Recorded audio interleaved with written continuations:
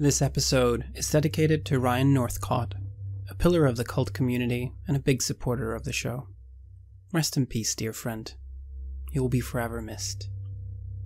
To honor what he did for the community, all the music in this series is from the albums he produced under the artist name Mechanoreceptor. We would also like to link to the Gofundme that has been set up to support his widow and 2 daughters. You will find it in the show notes. We would now like to give you the scenario Downfall from the upcoming Screams and Whispers scenario collection, written by M. Marshall. Content warning. The scenario heavily features sexual themes and references to sexual abuse. It gets rather dark, so listener discretion is advised.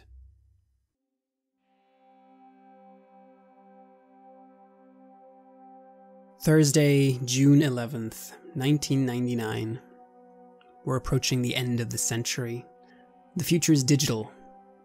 .com. IT stocks are soaring and the Apple iBook is the thing everyone craves. Ever since the whole Lewinsky thing, the culture seems to be all about sex. And Britney Spears is the hottest little thing, all spread out over the cover of Rolling Stone magazine. It's a hot summer too, and the fan blades are whirring overhead at the campus cafe at Columbia University in New York, where you are currently. Security of the campus has been strengthened recently after the Columbine massacre a few months ago, and some of the new security guards are sitting at a table close to yours, stereotypically enjoying some donuts. You both know Noah Vaughn, and you're here because of his sister Amber. She's called you here because Noah has gone missing. His life came crashing down about a month ago, when you broke up with him, Rachel. And for good reason. Who are you and what happened? Well, my name is Rachel Smith. I'm a young woman, 21, short blonde hair, slightly narrow nose, mostly slim, wears nice jackets and blue jeans. Quite a artist. I'm into photography and painting, that sort of thing. Noah, well, he was a great boyfriend for a time, and then, well, things went a bit unpleasant, and I broke up with him, and his sister did reach out to me in regard to him disappearing, and I don't think she knows that we broke up, so that's interesting, and I haven't mentioned it to her yet, actually. Better that I help her find Noah. I'd be interested in finding him, sure. Yeah, you would, wouldn't you? You would, wouldn't you? Jerome. Professor Jerome Wilkes. Noah came to hand in an assignment 2 weeks ago for your creative writing class. You didn't see him that time, though. You haven't really seen him, actually, for, well, it must be about a month. Who are you, and who is Noah to you? Yeah, well, that latest assignment wasn't really much of an assignment. That was more of notes scribbled down in a filthy notebook. Not Noah's standards at all. Something's clearly going on. Yeah, I'm Professor Jerome Wilkes, and I come from a, well, shall we say, an exploring background. I've lived, I've enjoyed the many weird things that this world has to offer. I tried out, well, I tried my hand at a writing career, and it went to absolute shit. Well, it actually didn't go anywhere. Until I instead started writing, well, reviews. I became a critic. The kind of person that you, as a writer, would not love. But somehow I became loved in that position. And then somehow, ironically, I guess through my successes, I was offered a place as a professor, as a teacher in creative writing, which in itself is of course ironic considering that that was just what I didn't succeed in myself. But with my knowledge of what works and what doesn't, when others do it at least, I have been able to foster quite a bit of creativity, I'd like to think. And Noah in specific, he was a person who came to me with, shall we say, subpar skills.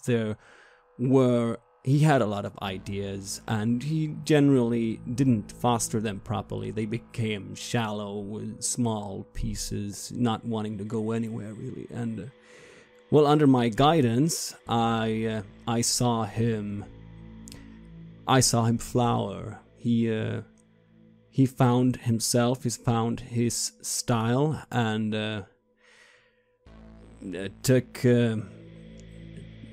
me by storm, I suppose.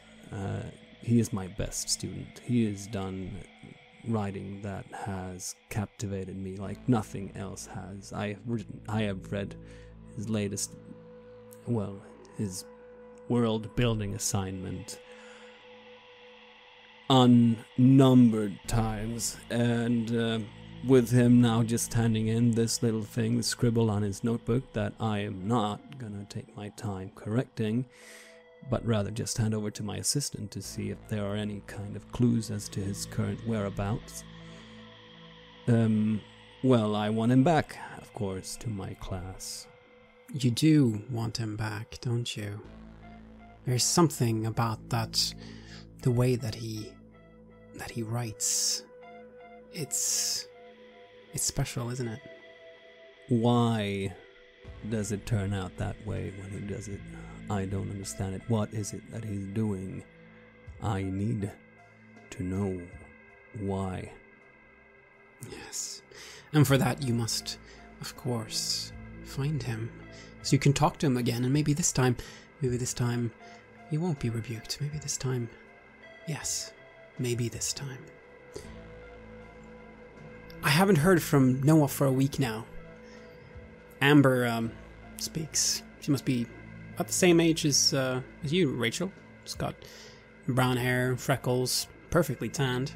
She's wearing a baby tank top and low-rise jeans, exposing her midriff. Looks like she stepped right out of an MTV music video. She's trying to keep herself cool by flapping a pamphlet back and forth.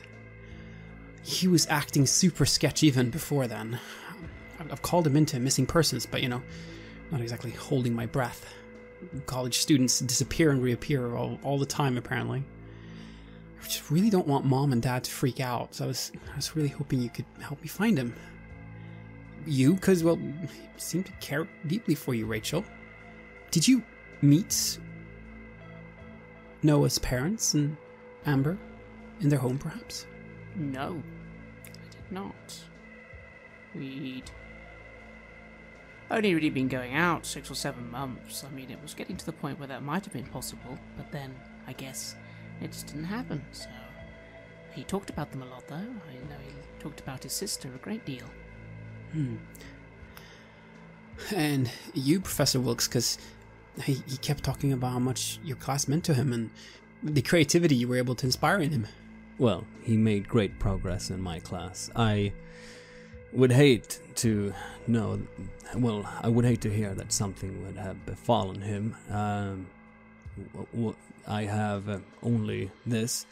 I hold up a paper. This is a transcript of his latest, handed-in assignment. I care a lot for my students, and Noah in particular. I really appreciate you reaching out today.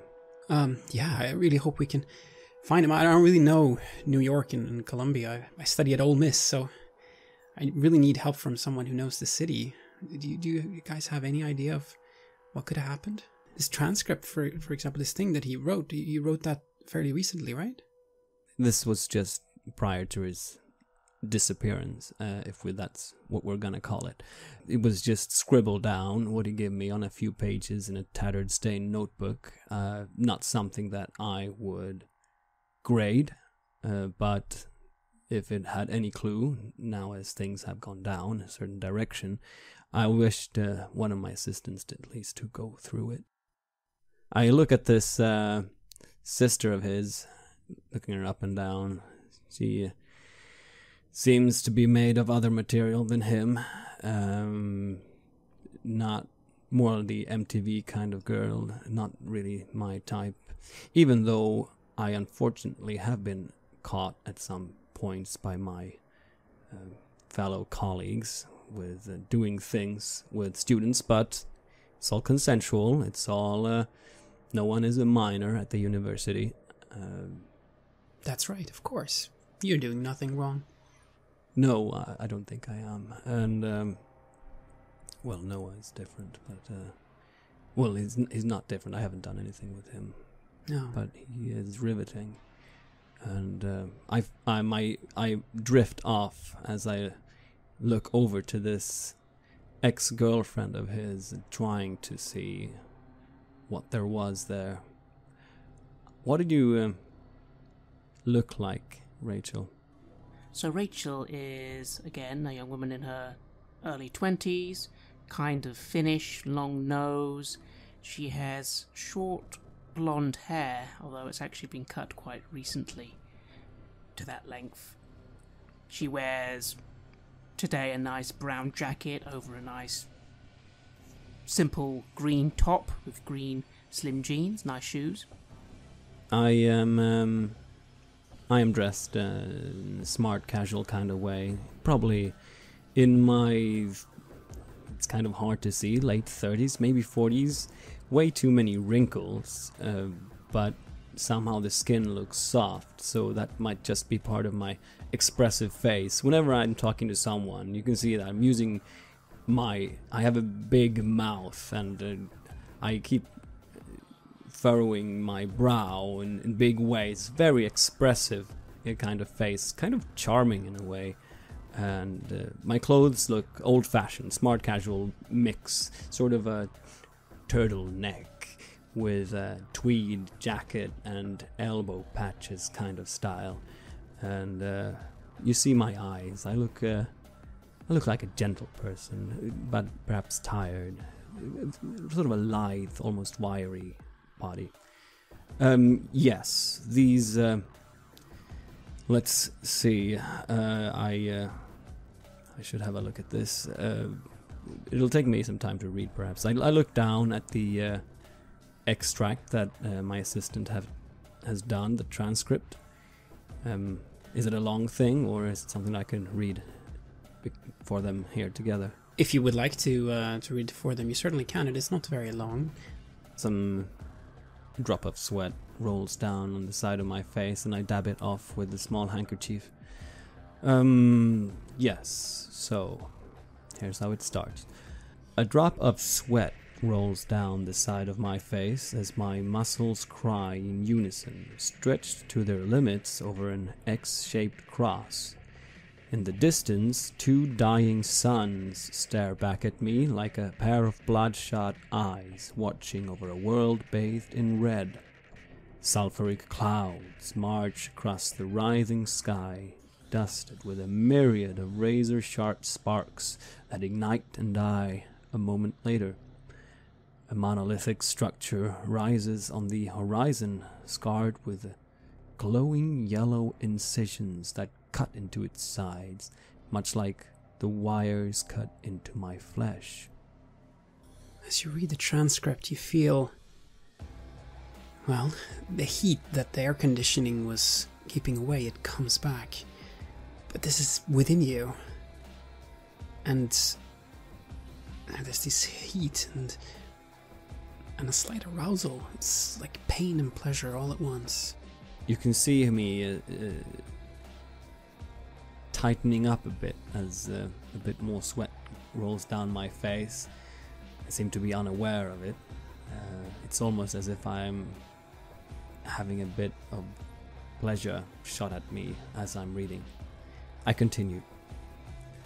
The sun orbs appear to shut, overcast by thick black fumes ascending from a decrepit city that had collapsed within itself. Suddenly I become aware of another presence. A female shape materializes before me, exhaled from between the slits in the cracked earth. Slender legs walk toward me, and I, As I follow their motion, the curves of her hips take a tentative form, wavering on the edge of existence. A shiver runs down my tense spine, and I hear my bones click in morbid harmony. By the end of this sentence, I'm almost whispering it to myself. Yes, you're experiencing this scene in vivid detail. It makes you feel so much. Rachel, you're hearing this. What does it make you feel? At first, I'm just listening, and then as he goes on and begins elongating the words and reading it like it's all so wonderful, I just start feeling a deep, wrenching gut pain, and I clench my hands a little, and as he gets to that last sentence, I just interrupt and say, yeah, so, is any of that actually useful? Sounds like a load of bullshit to me, sorry. We're here to look for a guy, not have you, whatever you're doing with this poetry. It's not a poetry reading, Professor. I smile very charmingly and very understandingly. You're young, you don't understand, is what my eyes are saying. In a strange kind of appealing way, I suppose, or terribly patronizing. You can take your pick. No, of course not. What we're looking for here are clues. It is, of course, a very poetic text, and if we can find anything here that you feel that you can perhaps reference to, anything that he might have said before, then that's what I'd like you to listen for, if that's all right. It's like his sister says he was starting to be a little bit troubled, right? We already know that. I have a much better lead. She leans forward, because I know that all his property will currently be down in the Lost and Found. And you, being a family member, well, you're allowed to go and look at it. I'm not, no one else is. So maybe, if we actually go and look at his stuff, I don't know, maybe there's some evidence. Or a clue, I mean. That sounds great, and Amber says, yeah, that might definitely lead somewhere. Do you want to go, Professor? Should we head over there? I don't doubt that's a good way to start. I'm going to continue reading this. If you don't want to hear it, then that's fine. No, I want to hear it, if you wrote it. There's a little bit left. What I see here is that you might be writing about some kind of muse. I'm sorry if this is... I understand if this is hurtful for you, Rachel, if this is about another woman. I don't know your exact story. It's not much left. Fine, go on, hurry up. All right. Her form becomes more defined, and I feel something stir within me. A pair of full breasts, like falling teardrops, rest gently on her chest, creating a triangle with a hollow between her collarbones. My limbs grow weaker while a familiar heat begins to burn in my loins, lacing the pain in my wrists and ankles with a tinge of satisfaction. I watch her features adjust, her cheekbones slide back and up, making her face slender and slightly angular. Her lips swell and fill with color, while her nose narrows down and arches so the tip perks up. Black hair grows out of the apex of her skull, cascading down past her shoulder blades. For the first time she looks at me, her eyes like the suns in the sky. The woman of my dreams. You smell, Professor, you smell a smell of sulfur. And the fan blades keep whirring up above, and the heat is intense. The air conditioning must have stopped working or something like that, you feel. I savor the moment for a bit. I sit there and I look at it. So, finish this up. And what's even better is that you have this text now. You will be able to read this text again and again, just like his previous works. And you will meet him soon. You will find him. And then you can talk about this. I look to Amber again, just trying to share some look of, is this guy for real? I don't like him. I don't like this professor. The hairs on my neck are starting to stand up. It was the way he was reading that text. It's just making me sick. And then the way he looked at me. What a fucking fucker. But whatever. I'm going to try and hold that in, because if he can help find Noah, that's what I need. That's the important thing, so I sort of look at the professor as he finally finishes and try and smile and say, "Cool, you've enjoyed your poem. Shall we now go and do something?" Yeah, of course. Let's, you said something about the lost and found. What do you mean, at the school? Yeah, exactly. I heard a rumour from his friend that he'd not been paying rent for the last 2 weeks, so they've cleared out the room, so it'll all be downstairs, waiting for someone to collect it, either himself or family member. You know the rules. Well, I should be able to get it then, says Amber. Yeah, you will want that anyway, won't you? But, yeah, let's see then. Maybe there are notes or something else. I hope so. Hey, Professor, what do you think it meant, the text? This woman, has he met someone new? I mean... Sounds interesting. It's almost, it's as if she is, her features adjust. This is the last bit here. I don't really understand how someone changes. It's as if he was someone that he once saw and that then takes on a different form. The rest of it here, does it in any regard sound familiar to what he's written before? I mean, it's the same style, of course, unmasking. It is the same style, yes. This thing about the dying suns, yeah. I mean, in his previous works, you have seen similar themes appearing, and it has all had this sort of sensual quality to it. Yeah. What he did write for me before was a very riveting, really, description of hell. And it was in less than 3,000 words, and yet so real. And this here... well, this seems to be almost a continuation of what he was writing before. I'm not sure you're familiar with his works. I look at both of the girls. I sort of smile and say, "Yeah, I'm familiar with when he used to write about dragons and knights in armor. Before he started on that shit." Oh. You don't seem to appreciate his artistic side.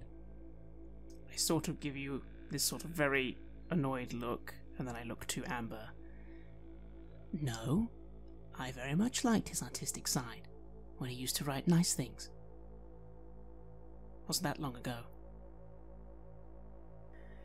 Yeah, no, it sure sounds different from what he showed me. He seems to have found something new, I guess. Well, we can ask him about it when we find him. Yes, and I'm sure he'll write you a story about dragons if you... Never mind. Yeah, let's go then. So, his room, he lives in a dorm, Shapiro Hall, which is in Morningside Heights. It's southwest of Harlem, on Manhattan. It's really not that far off. You can walk there. Yeah, I suppose, I mean, if I don't have anything... Is this a day off? What is this like? Yes, it is. It's around 10 o'clock in the early, in the morning. And, yeah. Today, you probably have things that you should be doing, but there's something about this that... you can push it up. I mean, you have tenure anyways. They can't fire you. What are they going to do? Be mad at you? No. I have rescheduled some things. I made some arrangements with homework and assignments instead. This is all that matters right now. Well, it's a hot day to walk outside. I suppose we could take a cab down. Sure, you can pay. I make a face as if that's the natural thing to do, and you see my brow wrinkle up in an infinity amount of wrinkles that somehow look very charming. And I pay my bill and leave the cafe. And as you leave, you get out into the heat, and it feels like walking directly into sauna with all your clothes on. The heat, it is excruciating. You really hope this heat wave will end soon. You're able to find a cab pretty quickly, though. One with air conditioning in. It's not good enough, really, but it's at least better than being out in the heat. And you drive the short stretch to Morningside Heights and to Shapiro Hall, Noah's dorm room. It's a brick building with an entrance in dark green. Outside, some kids have busted open a fire hydrant and water is splashing everywhere. I get out of the cab. I'm really hot. It's sweltering, but I don't remove my jacket. I can't. I don't want to remove my jacket. I feel safe wearing my jacket. So I will suffer through the heat. And I start leading the way, like, come on, okay, should be downstairs, I think, lost and found. We can go and start looking through boxes. Again, maybe there'll be something, better than a poem. I nod and smile. I really hope we find him, says Amber and smiles, her best MTV smile. I feel excited. And, you walk inside then Shapiro Hall, and as you get inside the place, it smells of antiseptics. Sterile, clean, cool, but very unwelcoming. It's like, how a hospital feels? Like that. There's a pregnant girl waiting in the lobby. You see some hungover students milling about. Hollow-eyed features that remind you of cancer patients. Look at them and I didn't expect that. At least it smells clean. It does. I let Rachel lead the way. And Rachel, you see a janitor walking by with a toolbox. I think you've seen him here before. Like, you didn't usually hang out at his place because he's in the dorm room and he was sharing it with some guy. You tended to probably hang out at your place, right? Yeah, that's right. Most of the time we'd hang out at mine. Initially he was kind of shy about going back to his. And then, well, it was only really at the end where I finally started going back to his. Well, do I know who to talk to about Lost and Found? The janitor, perhaps? I mean, it seems like you would work here, so that might be a good choice. Hey, sir. Sorry to bother you. We're just here to check in the Lost and Found for, Noah.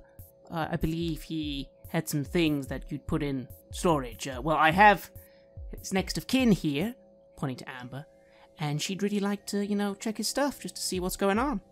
The man looks you up and down. He's an older man in his... he must be approaching retirement. He's probably worked here forever. He too has this quality about him. He looks sick. Looks like life is fading away from him. But yes, he nods and goes, "Oh, Mr. Vaughn's belongings. Sure, yeah, they're in the Lost and Found, and, well, you do look a little bit like him," he says, and nods to Amber. "Room is all cleaned out, so it's all here." He points you towards a door and opens it and brings out some things. "Here we are, the belongings from room 1406. And it's, it takes a little while for him to get it all out. It's bags, plastic bags, and inside you see like everyday use items like clothes, textbooks. That's the textbook for your creative writing class right there. There's also a small suitcase that seems to be locked. I go and try and open the suitcase, possibly getting a little frustrated if I find it locked and I'm not able to open it. I'm really looking carefully over everything here because I want to find something. There must be some evidence, something he's left behind that I can use. Amber looks over the things, and then she... Professor? As we are being led by the janitor, I will have making small talk, telling him that I am his teacher, explaining just my purpose here and why I'm here, and asking him a little things about Noah that he might know about him. I don't know if I'm able to get something out of him. I don't really know Mr. Vaughn. He seemed nice, I suppose, as far as students go. He didn't cause any trouble. Didn't strike me as the type who makes a lot of noise. Oh, this is interesting. I opened the plastic bag with the textbooks as Rachel starts fiddling with the bag. I want to see if there's anything more written, anything that he wrote perhaps even after what he handed in last. She scribbles in the note in this textbook, but it's mostly mostly he has underlined things and put like yellow marker to highlight. There's a lot of like these post-it notes inside. It's actually kind of filled with that. It looks like he's really spent a lot of time with this book, and you can see that it's worn, and he must have spent quite a lot of time on your class and getting prepared for your class. How does that make you feel? That was the thing with him. He didn't have that much. I mean, he had potential, but he didn't have much skill from the start. But his perseverance, the hours he put in, they are what made him what he is now. And of course, there was inherent talent as well. Seeing this and seeing all the sketch material, all the raw material makes me proud, and it just verifies what I already suspected, that he was working a lot by himself as well. I would have been very disappointed if I had found something different, because this is what I expected. Yes, it is. And Rachel, you're looking at this suitcase, and Amber looks to you as well. I recognize all this other stuff. I mean, aside from the school stuff, this is all stuff that my mom and dad bought for him. But yeah, I've never seen this suitcase before. No? Interesting. Well, I can't get it open. Have you got like something I can lever it open with or something? You look at the lock mechanism on this, and it seems actually to be there's a little thing you can flip open, and then there's actually a cipher, a code lock on it. 3 digits. Noah always used the same digits everywhere, didn't he?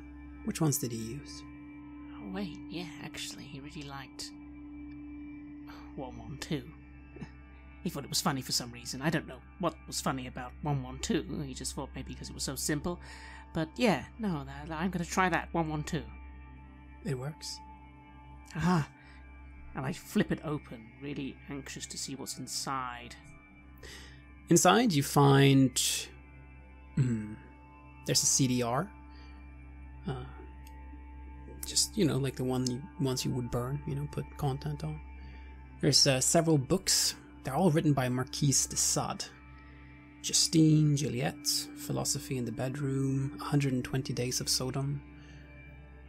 There's also a collection of sex toys. Many of them are clearly designed to inflict pain as well as pleasure. There's also a leaflet for something. And a stained notebook. What does the leaflet say? Oh, it's a leaflet for a sex shop on Upper East Side. I kind of again feel sick in my stomach looking at all this, but then another feeling comes. I look at Amber. How's she looking seeing this? Oh, absolutely shocked. Like, her face has turned completely red. Like, this is extremely embarrassing to see her brother's perversion just laid out like this for all to see, for the janitor to see. Everything is so clear, and this is her brother. You think she must be feeling like that. She's just quiet and just completely red and just looks a bit scared. Good, I think to myself. Yeah, see, the truth. And this is good stuff, but it's not quite enough, is it? This is something you could write off as just embarrassing. No, I need to find more. Okay. Notebook. I take out the notebook and I just start flicking through it. You've looked at the leaflet. Professor, you've also seen this notebook. Do you try to go for that one, or do you let Rachel get it first? I'm studying the reactions of the two of them as this suitcase is opened. I am looking with a kind of empty look at the toys and the things that are in there. Of course, I am deadly curious about that notebook. And I study Rachel as she is reading and all her reactions. And I was wondering if I could roll for eye for detail. Certainly. That's a 12, so I can ask 2 questions. And I see you sort of holding, how you hold things, how you relate to things, how you move as we have been on our way here. And I'd like to ask the question, are you capable of violence? Yes. You don't quite know what I imagine lets you know that. Something about my tensing of my hands, though, and my build. Yes. And as I see you react to these different things, you seem to not react so much to what's in the actual suitcase, but from your reactions when you read the things that that you just called empty poetry, maybe I could garner a reaction of something that you reacted to that lets me ask the question of how could I seduce or tempt you? There is nothing you could do. If you try, I'll hurt you. You know this. And as I see you, your eyes slipping from thing to thing in the pamphlet, I quickly try to reach down and grab that notebook. And you see the professor is going for the notebook. Are you going to allow him to get that one, or are you going to try to get it first? I will only allow it on the grounds that I don't think I'd have noticed he was suddenly so close, and my grip probably just wasn't quite strong enough as he just yanks it out of my hand. Then, Professor, you get a hold of this notebook. You quickly notice that it is some kind of a journal. There's erotic drawings inside of it as well. I say politely, I'm sorry, as if I didn't at all see that you were going to go for that book. Well, let me see. And I start flicking through it, and I see the drawings. And how do they look? Well, he's a better writer than he is, good at illustrations or drawings.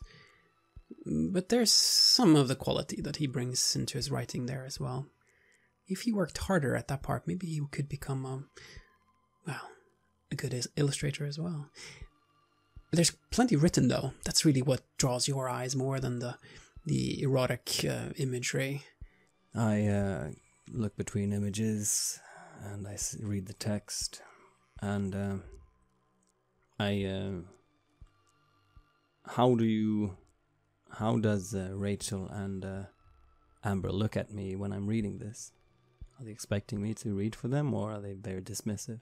Amber has started looking at her phone, just like trying to pretend that whatever's happening here isn't actually really happening, and that surely you will come to her with some clues as to where Noah has gotten it. She kind of walks off a little bit and goes and sits down on a sofa close to the pregnant girl.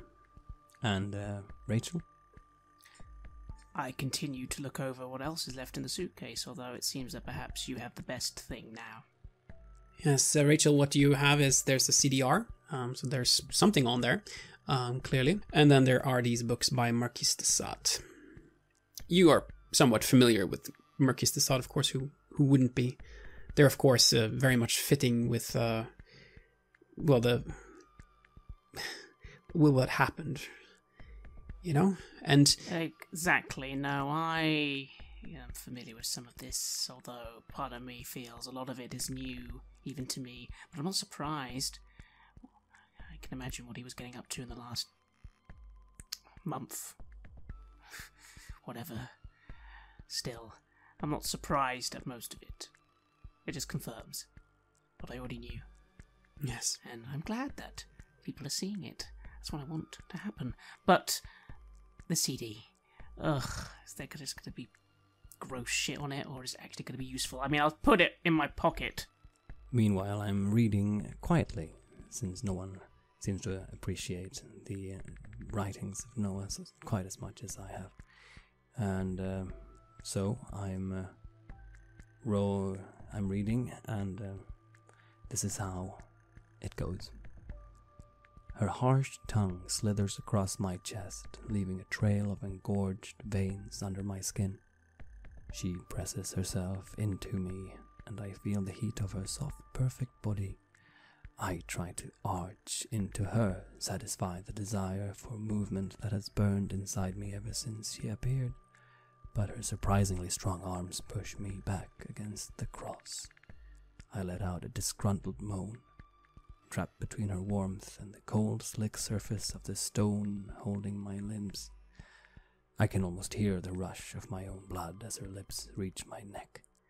My craving for her flesh is so intense it seems almost physical, writhing inside me like an animal. I'm ready to beg, when her nails bite into my hips and rake their way up my sides. I cry out in abominable ecstasy as drops of hot red liquid lubricate her fingers. She pulls back, bringing them to her mouth to taste them. Her gaze drops to my groin, and I watch her eyes narrow maliciously, suddenly overcome with a mixture of anticipation and terror. And then I see that there are several started and crossed out lines, as if he's started something but didn't want to finish it. And then I see the line written, "I can't keep writing this, it's too real. Those scars." And I feel myself filled with his excitement. Exactly what he's writing is in me now. And I'm embarrassed. I have to turn away to keep reading. I pretend to go for a source of light and stand a little bit away. I get up from the suitcase, feeling not satisfied, but feeling that's enough from there. I close it, I lock it, and I do look over towards Amber, and I do feel a little twinge of mild sympathy, just for a moment. And I do walk over, trying to smile, as I say, "Hey, so you alright?" No, I'm not alright. But he's gonna have to explain what this is. I'm sure it's not his stuff. It can't be. He's not like that. Not my brother. I lean in a little, and I almost reach out to put my hand on her shoulder, but I kind of stop myself, my hand twitching. I put my hands back on my person. "Listen, Amber, I didn't want to have it revealed like this, not really, but you're gonna find out some things about Noah you're not gonna like, okay? But you've gotta find them out. As you said, he's gotta answer. And together we'll find him, and he will." Yeah. Let's find him, Rachel. Let's find him. I want to make sure he's safe. And then I can take him away from this. I can take him back to Mom and Dad. I don't think he should be here. In the meantime, as I scroll through I flick through the pictures and the following entries of this journal, it seems to have taken more of shape of a diary or almost a calendar. Entries like, "Today on the bus, I saw a girl with long nails. I got hard. What's wrong with my head?" Followed by a few pictures. Then, "I can't sleep. The craving never seems to go away. It's driving me mad. I keep looking for new ways to pleasure myself, but the toys are so expensive. This need is growing inside of me. I'm afraid of catching something, but..." And then another break. "I went to the room. I told myself I wouldn't, but the pining was so strong I couldn't resist it. Fuck, that was stupid, but it felt so good. I was alone for an hour, and I didn't think anybody would show up, but they did. 2, 5, 10. I lost count eventually. And nobody said a word. They fucked me on the seedy mattress and against the walls. They pushed me, pulled my hair, and bound me. I had so many people inside me, I feel filthy. But each and every one of them brought me closer to something. I can't describe it. Every orgasm was a moment of clarity I've never experienced before. I feel this close to understanding everything. I will go there again soon. And I have to... As I read this, I have to almost restrain myself from touching myself. And I feel a pang of jealousy of not having been there myself, been one of those 10 people, or how many ever there were, doing things to him. And I flick through the rest and I can't find anything until the final page. It says, "Shit, I think I may have caught something after all.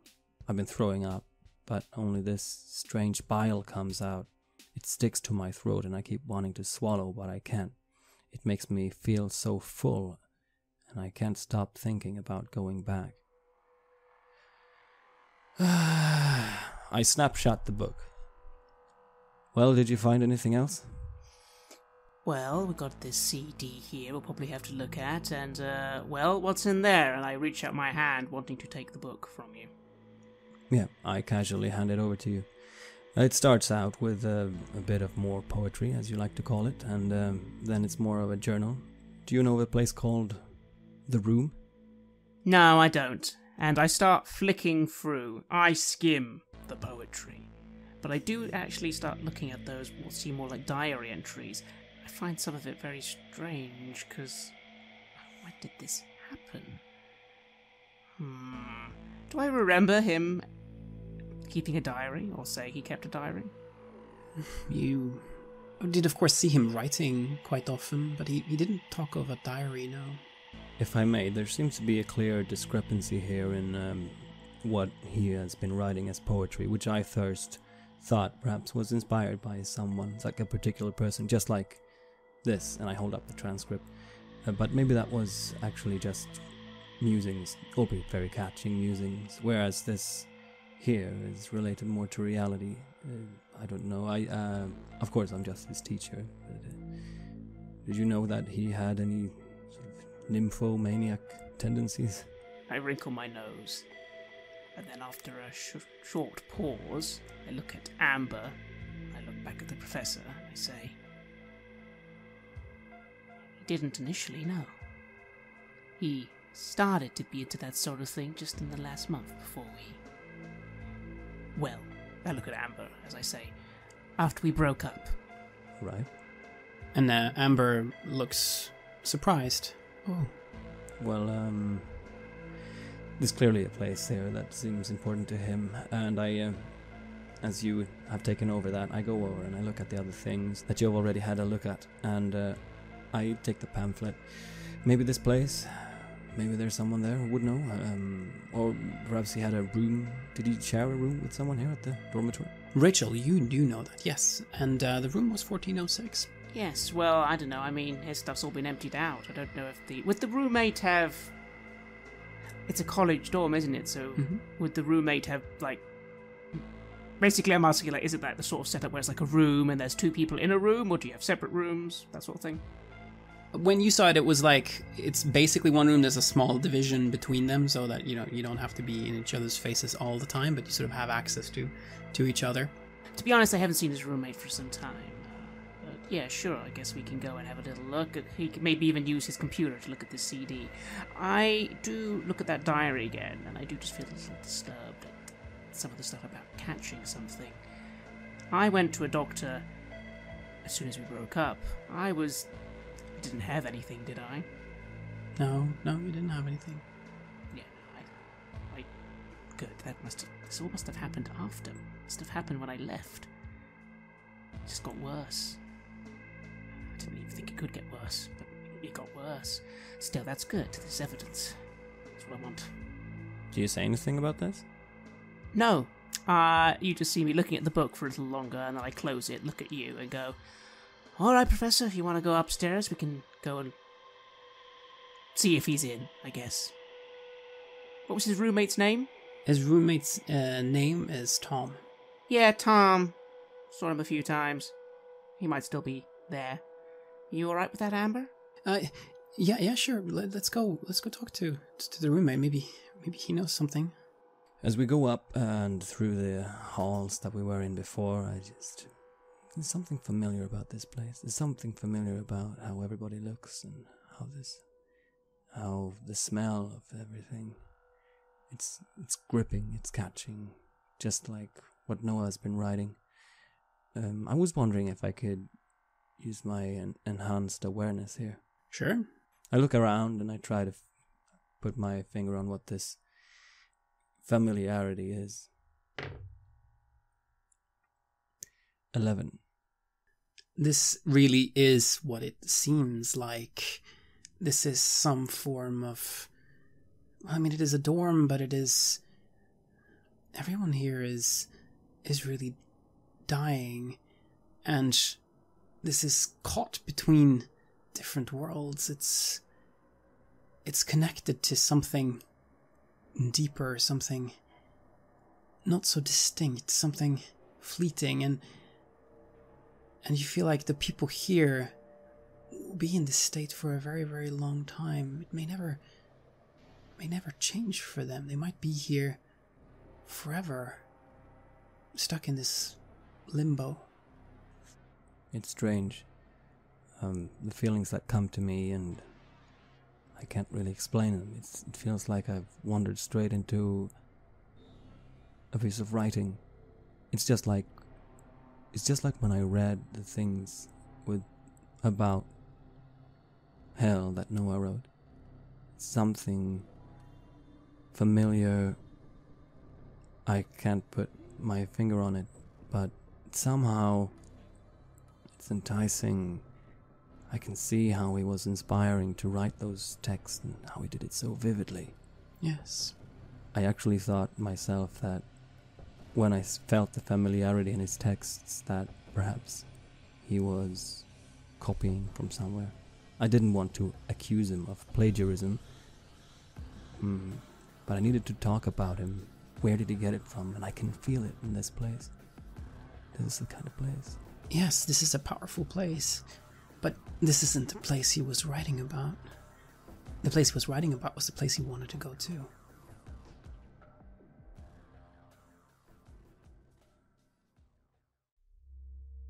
You have listened to an episode of Red Moon Roleplaying, where we played the scenario Downfall. Downfall was written by M. Marshall and is part of the upcoming scenario collection Screams and Whispers. The music was made by Mechanoreceptor. Thank you, Ryan. We would like to give massive thanks to our champions of the Red Moon, Martin Heuschober, Nastasia Raulerson, Simon Cooper, David, and Julia for their generous support. And we would of course also like to thank all of our other patrons. Without your support, the show would not be possible. If you want early access to our content and to hear raw versions of our recordings right after we've done them, or join a campaign of KULT Divinity Lost as a player, please check out our new higher level tiers on Patreon. It's a great way to get more Red Moon role-playing in your life, and to help us keep the show going. Thank you again for listening, and remember, death is only the beginning.